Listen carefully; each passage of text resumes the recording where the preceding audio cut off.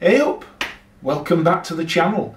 Now, a few videos back I conducted a review of the Kawasaki W800 motorcycle. Now that wasn't meant in any way to be a comparison video with the Royal Enfield Interceptor 650 upon which I am now perched. It was meant as a standalone review. Now a grand bike, very nice bike indeed.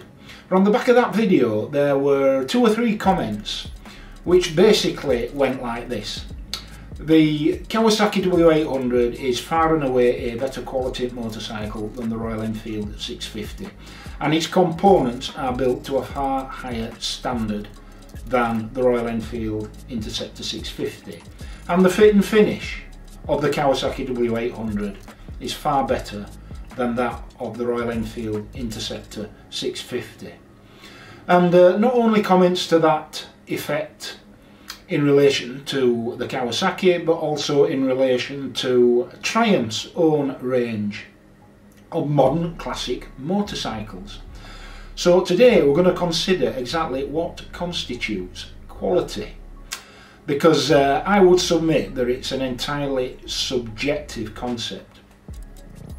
Back in the 1970s there was a fantastic book written by a chap called Robert Pirsig, and that book was called Zen and the Art of Motorcycle Maintenance. It's one of the best books that I've ever read.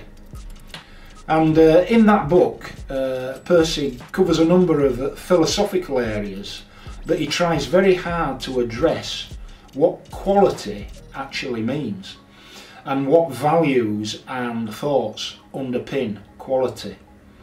And I think it's fair to say that even he, with his massive intellect, struggled a little. But what Pirsig basically did was he said that there were 2 kinds of people in the world: those that thought romantically and those that thought classically. And those that think romantically, in terms of motorcycles for example, are those people, and there's a bit of this in all of us, isn't there, are those people that look at a bike and be immediately impressed by and primarily concerned with its appearance, its style, its form, its aesthetics. And then there will be the more, shall we say, mechanically minded people who would have the, as Pirsig would have it, the classical way of thinking, which was more about function and utility and nuts and bolts and how things come together to perform a function. And somewhere in between those 2 concepts of form and aesthetics and of function and utility sits ergonomics. And ergonomics is about how the one concept finds expression in the other. But let's apply our minds today to matters of quality, and specifically on this Royal Enfield 650, with some of the component parts that people draw attention to when being, I think, very unfairly critical of the fit and finish. So let's crack on and take a look. So first off then, and of all the issues on the Royal Enfield model, the one thing that I suppose disappoints me the most is this headlamp casing here. Now this is the chrome colourway, which is the most expensive of the colourways, and so perhaps it's understandable that this headlight bowl here, the assembly at the back, is chrome rather than painted any other colour such as black or a matching red. But that said, the chrome finish is somewhat below par. And I think the cost that would have been incurred in bringing this right up to standard, say even so that it matched the quality of the headlight bezel here, that would have been a negligible cost in terms of the overall final retail price of the motorcycle. So just a little bit disappointing really that this part of the headlamp assembly has a less than premium chrome finish, and it's quite obvious. Now that said, this can be easily remedied, can't it? I would guess that for around the £100 mark you could actually have this either re-chromed or painted to a high standard, or powder coated with a colour of your choice. But just a little bit irksome that something so easily rectified has been allowed to get through quality control. Right, so while we're around the area of the headlight, we can turn our attention to these headlight brackets. They are perfectly functional. So in terms of function and utility, 100% no problem whatsoever. However, if we think romantically in terms of form and aesthetics, they're probably not right up there with the finest works of art. That said, not a difficult job to replace these. There are a number of aftermarket options from places like Hitchcock's Motorcycles and from Tech Bike Parts, where you can find these either powder coated in black or in chrome or polished stainless steel. So yeah, functionally absolutely up to the job. Aesthetically, not exactly a work of art, but easily remedied with aftermarket parts, which are not all that expensive, to be fair. Okay, so let's turn our attention to the indicators. They're exactly the same at the front as they are at the back of this Interceptor. They are a plastic cased unit with an orange lens, a standard white bulb inside, and with a chrome effect finish.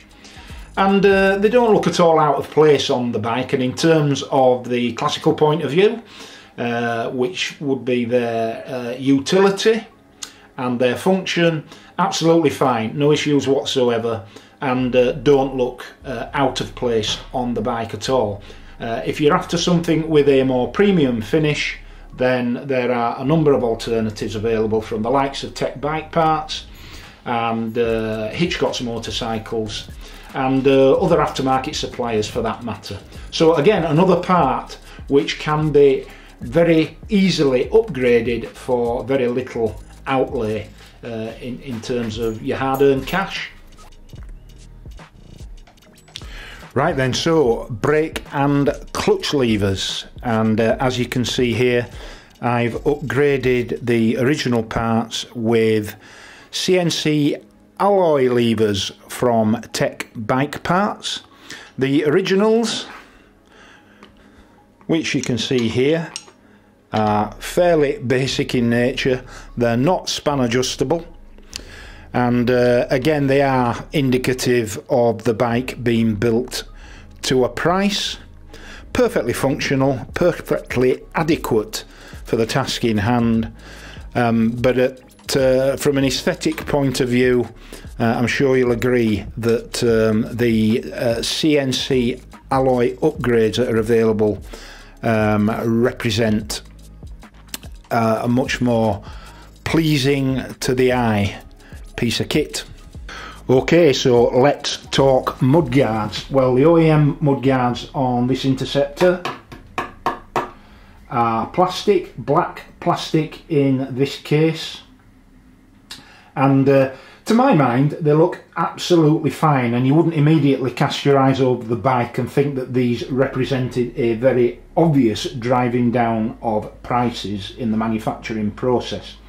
However, if you're after that more premium look, then again there are a number of alternatives available. So with this bike I'll be upgrading the mudguards in due course and fitting the polished stainless steel mudguards front and rear, available from Hitchcock's Motorcycles, together with the upgraded front mudguard mounting bracket from Enfield Precision. And I think that will certainly give a much more premium look to the bike. But I go back to what I said at the beginning, that these mudguards in and of themselves don't represent an obvious pricing down in terms of the quality of the fit and finish of the bike overall. So let's talk oil cooler guards. This is the original part. It's made of a thin gauge metal which has just been spray painted gloss black. Does the job, doesn't feel too premium in terms of quality and doesn't feel that robust. So I've actually upgraded to the Enfield Precision Stainless Steel Oil Cooler Guard, again from Hitchcock's. But again, if you were to look over the bike in the showroom, always assuming of course that it hadn't been modified in any way, I think one of the items that you would cast your eye to as an indication of the bike being built to a price would be things like this oil cooler guard here. But again, a very straightforward upgrade. Okay, so let's talk about switchgear. Here on the right hand side you have the standard layout with the kill switch and the starter, and on the left hand side again the standard layout for the headlight, indicators and horn. All very utilitarian in appearance, entirely up to the job at hand, but you could be forgiven on closer inspection for perhaps thinking that they're not the highest quality injection moulded construction. That said, there are aftermarket options available, a lot of them in CNC alloy, so if you were minded to upgrade this part of the bike, there are plenty of options out there for you. Okay, so let's talk seats. This is the original seat that comes with the Royal Enfield Interceptor, and as you can probably see, the stitching pattern is just in fact embossed into the PVC covering. It's perfectly functional, perfectly adequate, but I have to say for me, after about 45 minutes in the saddle, it gets very uncomfortable indeed, and it doesn't, to be fair, look a premium product, and to my mind, as an OEM part, doesn't really do the bike any justice. However, the Royal Enfield touring seat, which you can see I have fitted here, is available at a very modest price, around about £130 all in these, and as you can see, a much better sculpted, much better put together piece of kit. So again, a very straightforward and affordable upgrade to the bike. Right, okay, so let's turn our attention to the rear of the bike, and just a couple of things here really I think that stand out. You may well be able to see that I've replaced the standard grab rail at the back with this chrome finish rack, again from Hitchcock's motorcycles. The original part is this part here, which is basically a painted standard tubular grab rail at the back. It's not very pretty, it does the job, it's a rail and your pillion, if you have one, can grab it, but it doesn't look particularly premium. So a very straightforward upgrade. There are a number of options available both in chrome and in black, whether additional grab rails or rack options. And the other thing I think finally for this particular video, again at the back, is the rear light. Again, a very bog standard red Perspex tail and brake light assembly. The indicators again exactly the same as at the front, and again with options for upgrades available from the likes of Tech and Hitchcock's.